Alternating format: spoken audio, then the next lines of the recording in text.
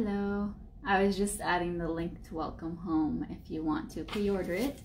You just saw I posted that I got these in the mail, and this is just absolutely gorgeous.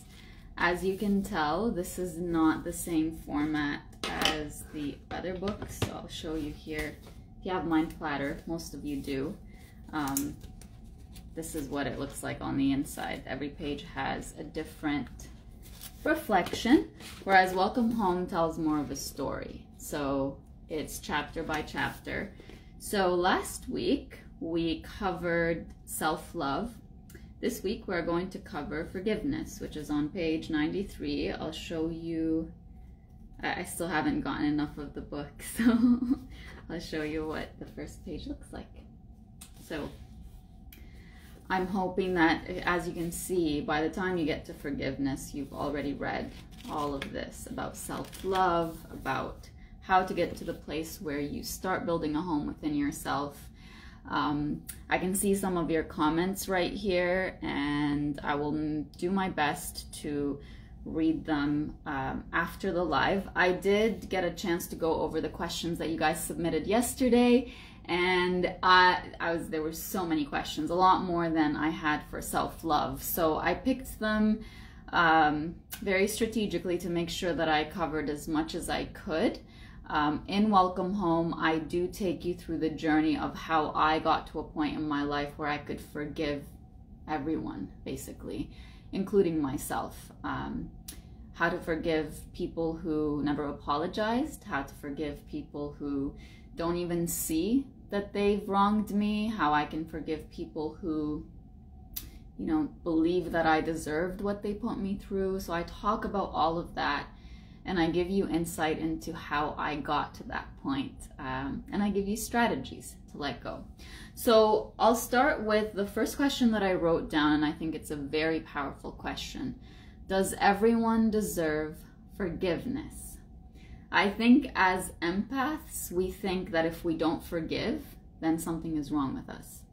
If we don't forgive, then that means we are not as good as we believe we are. You need to let go of that idea, because forgiveness doesn't mean anything about how good you are as a person. Forgiving someone in the traditional sense of what we believe forgiveness looks like, which is someone saying, I'm sorry, and you saying, I forgive you, it's okay. You need to let go of that definition, because forgiveness is not about the person that you are forgiving. Forgiveness is about you. It's about you letting go of the pain that that person caused you, and it's about you letting go of what you told yourself about yourself as a result of what that person did to you. Okay? So forgiving them doesn't mean what they did was okay. Forgiving them doesn't mean that you deserved what happened to you. Forgiving them doesn't mean that this memory, the thing that happened, is just buried and it's never going to come up again and it's done and resolved with. It doesn't mean that at all. Forgiveness is letting go. It's detaching. If you imagine, I have like a cord right here. I have my headphones, which are a little bit tangled. But if you imagine that you are, this is you. This is whatever the event that happened that you are trying to forgive is. Forgiveness is like cutting that cord, saying this event, this person no longer keeps me hostage. As much as I try to heal, they're not pulling me back. This memory, this event is not pulling me back. Forgiveness is about you letting go. That's it. You can spend the rest of your life saying, that was wrong, that should have never happened, I didn't deserve that, that person wronged me. And that's fine. You could have that narrative in your mind, but at the same time say, I forgave that. I let go of that. So does everyone deserve forgiveness? That's up to you to decide. You can not, as I said, forgive someone in the traditional sense of forgiving them and say, I don't accept your apology, or I don't need your apology for me to move on with my life. So once you make it about yourself, it's easier to just disconnect. So I hope that that makes sense. The second question is, how do you forgive without an apology? So you can disagree with me if you disagree with me, but I think one of the things that holds us so much to the pain is waiting for the person to say, you know what, I made a mistake. I shouldn't have treated you that way. I shouldn't have spoken to you that way. It's like we want the validation of the person who hurt us to say, yes, I hurt you, and I apologize and I feel bad about it. It's like we want to see that sense of remorse. I struggle with that the most, or maybe in the past I struggled with that the most. Just how can you not see that you hurt me? How can you not see that you made a mistake and intentionally? And you know what? Sometimes you will get an apology and it will still not feel like an apology, because you'll get something that's like, I'm sorry you feel that way, or I'm sorry it affected you that way. And it's just like you're still not fully acknowledging how what you did actually hurt me. And how do you forgive without that apology, or without that authentic apology? You decide that you know what you went through. You don't need the person who in the first place inflicted that pain upon you to come and say, you have permission to feel this pain. You decide that. You went through it, right? So you make that decision. You make the decision that you don't need the apology. Your healing is not dependent on the apology. So I hope that helps. I love this question. How do you let your inner child know that it's okay to trust you again? This is a beautiful question. And this is the first thing that came to mind for me. Your inner child, if you're going back to the beliefs that you, and in Welcome Home, I take you back to the early beliefs that I started believing about myself in my childhood. If you were to go back to that child and say, the reason you made that belief about yourself is because you were in a state where you couldn't trust yourself. You had to trust and depend on others in your life, on the adults in your life to make the right decision. You're not there anymore. You have to begin with that awareness. You're not in that state anymore. Now you are the adult that you can trust. Now you're not basing what happens or what you believe about yourself on what others tell you. Now you are there for yourself. You are the one in charge of making the decisions. So in the past, you were hurt because you trusted others to do the right thing. Now you need to tell yourself, I know what I deserve. I know who I am. I will trust myself. If I make a mistake, I can forgive myself for that, because I know my intention wasn't to hurt myself. My intention was to take a risk, try something. And if it doesn't work, I know I can forgive myself. It's the same thing when you look at trusting other people. You say, how do I trust? You know, my trust has been broken before. This person hurt me. This person let me go. This person said this to me. This person said that about me. How do I trust new people? And it's like, how do you think it's fair to judge new people who are entering your life based on what past people have done to you? Is that fair? Is it fair for other people to not trust you because other people in their past broke their trust? So when you see it that way, it's like you can't base how you can trust one person now in the present on how others in the past have let you down. So when it comes to trusting yourself, you trust yourself without fearing that just like others have let you down, you're going to let yourself down. I hope that helps and makes sense. Let's move on to the next question. This is a very specific one, and I get it quite often, so I think it's good to address it. I do talk about narcissism and gaslighting in Welcome Home. So if you need more of an elaboration on that, you can, I'm sure it's going to help you, but I'm going to talk about how to forgive an ex-narcissist. Don't give a person who's a narcissist a lot more power over your life than anyone else that you that's hurt you, or that, if anything, understanding how a person with narcissistic tendencies, or a person who's treated you in a narcissistic way, understanding where that's coming from. It comes from a place of insecurity. It comes from a place of wanting control, wanting power over you. So with that understanding, you can say, that has absolutely nothing to do with me. Like, your need for control over someone else, or your need to break someone down so that you could feel better about yourself, has absolutely nothing to do with me. So the understanding of where a person who has narcissistic tendencies comes from, that's the beginning. Is you need to understand the origin of it. And if the story of the origin of that is not about you, it's about them. The only thing about you is that you're an empathetic person. You complement their need to take. You complement because you give. You complement their need to feel like they're relevant, because you are somebody who constantly builds people up. It's just the way that you are. That's the only thing about you that has put you in that situation. It's not that you deserve that. It's not that it's not to blame you in any way. It's just that's the way that these kinds of relationships work. You attract the people who need what you have to give, right? Because they give you that sense of purpose. So what do you need to do?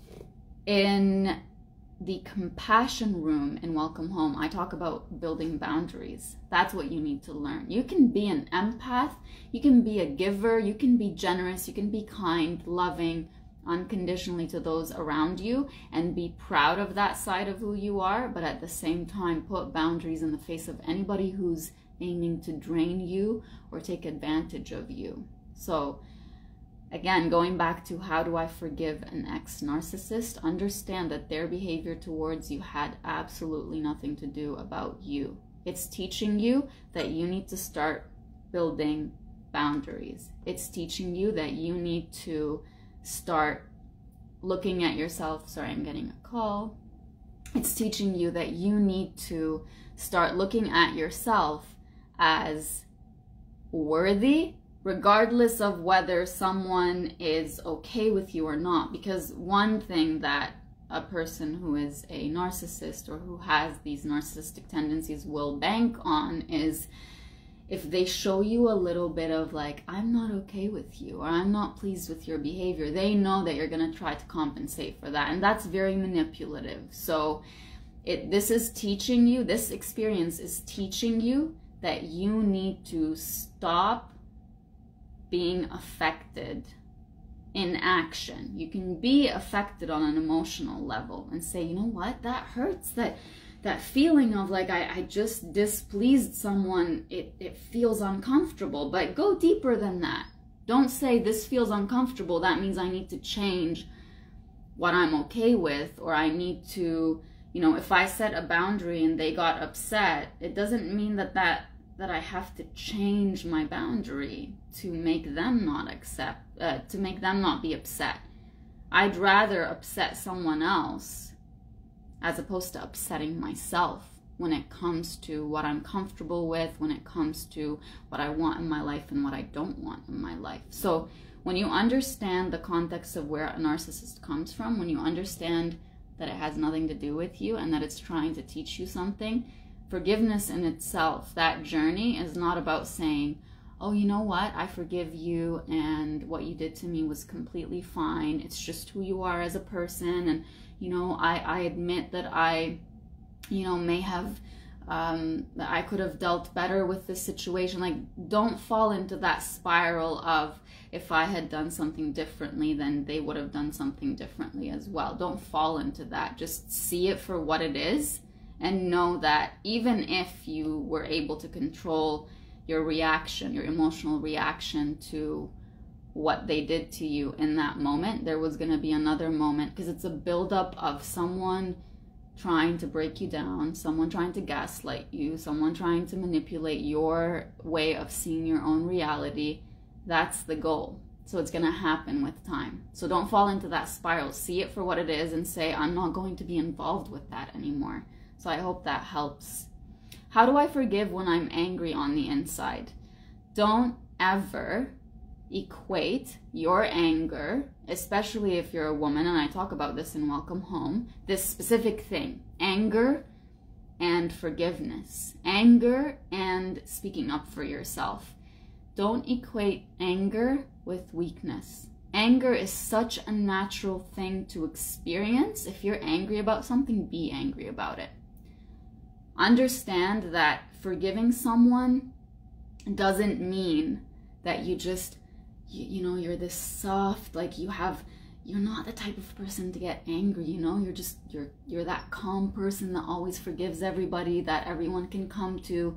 If you see yourself that way, then you're not giving yourself permission to feel angry in the presence of others. But that's going to manifest on the inside with quite a bit of resentment and feeling like you are betraying yourself, and you don't want to do that. That's not a good thing to sit with. So you want to forgive, but you have that anger on the inside. Feel that anger. You don't have to forgive right now. You don't have to let go right now. You will know when you're ready. Feel through everything that you need to feel through that's standing in the way of you finally saying, you know what? Holding on to that pain doesn't serve me. I don't want to feel like that pain is in control of me. You'll get to that point. You're not gonna finish this live right now or read Welcome Home and say, okay, right now, I'm done. I've forgiven everything and everyone in my life. It is a journey, and you have to do the work. You have to understand why you behaved the way that you behaved in certain situations. You have to forgive yourself for accepting way less than you knew you deserved at the time, or didn't know you deserved at the time. You have to go through all of that. You have to, if someone hurt you and you feel angry, you have to feel that anger. Not saying go out and scream, or you can scream if you want to, but anger looks differently for every person. Experience your anger as it is and don't feel ashamed for it. And when you're ready to let go, you'll let go. But don't think that if there's anger on the inside and you curb it because you associate anger with weakness, or that it shows that you're not a good person, don't think that that anger is going to go away on its own. It's tucked in a corner inside of you. It's going to demand to be felt by you at some point. So feel it while you can make a choice to feel it, and don't wait for it to come into your life at moments where you're just like, oh wow, I really overreacted in this situation. I shouldn't have expressed this kind of anger. Feel it when you have control over it. What are little things to do daily around forgiving as to not act from a place of hurt?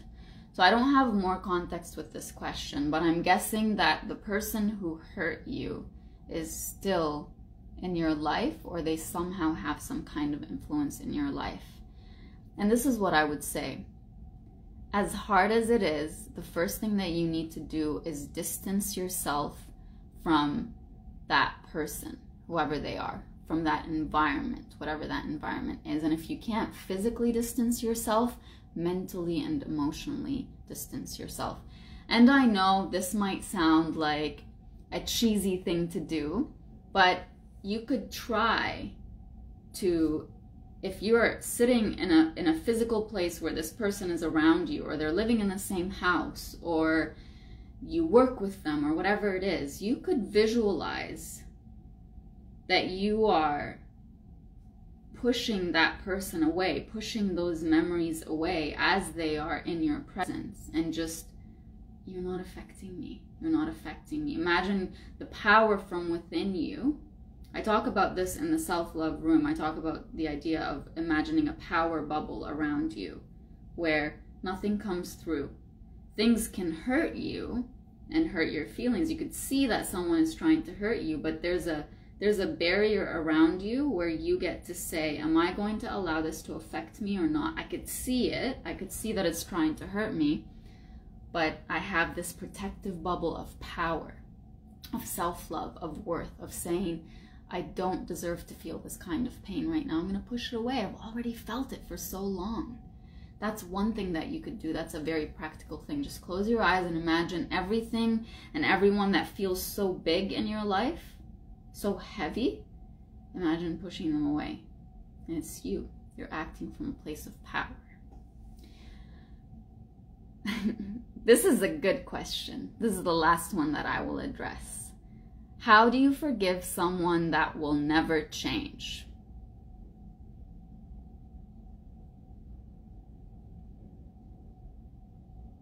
When I imagine trying to change someone, I think of trying to, go like this to a surface or to a wall that's simply not going to change. You're the only one hurting. You're not hurting what you're trying to change. You're the only one hurting. Try it. Try going like this to a desk that's in front of you or to a wall. You're trying to change it. It's not going to change. And it's not up to you to make someone change. They have to make that decision. You could inspire someone to change. You could influence them to change. You cannot make someone change. And I'm sure you've experienced this before, where you tried your best to be there for someone and they were showing you that, they were changing in certain ways to show you that they're trying their best and that you should continue loving them and all that stuff. And then the moment you discover that they were only doing that for you, you feel betrayed because you think, oh, you were only doing that so that I could continue giving you the love that I was giving you. You're not actually authentically changing. That's the mistake that you are potentially making when you think that someone changing just for you is a good thing. Someone needs to change for themselves. The best example I can give you is what's going on right now. Do I force you to change? Do I make posts on social media saying, I can't believe that so many of you are still struggling with blah, blah, blah? No, because I understand that's a personal journey. And you not changing doesn't mean that you don't want to change. Doesn't mean that what I'm doing isn't effective. It just means that you are on your own personal journey. And that's why in Welcome Home, the very first, this came after I actually planned the whole book. So I want to show you this. So if you look at the introduction of the book, it's The Road to Home. And in that chapter, I talk about how you need to start where you are. Not where I think you need to be. Not where I think you are. You need to start where you are. Not where you're pretending to be in your healing. Where you actually are. In that place where you are unapologetically honest with yourself about where you are. Where you are willing to be... a few years ago, I was in a place where literally everyone around me thought she is living her best life. She's happy. She's so accomplished, blah, blah, blah. And I was dying on the inside. I was not in a good place. And I had quite a few unhealthy behaviors. So for you to be honest about yourself with where you are, that's the only way you're going to start your journey to healing. Because if you think that you need to be here, but you actually are here,